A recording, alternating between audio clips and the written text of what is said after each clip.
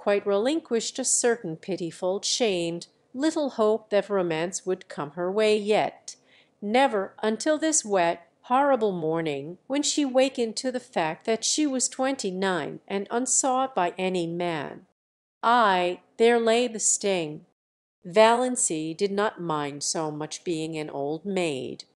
After all, she thought, being an old maid couldn't possibly be as dreadful as being married to an Uncle Wellington or an Uncle Benjamin or even an Uncle Herbert.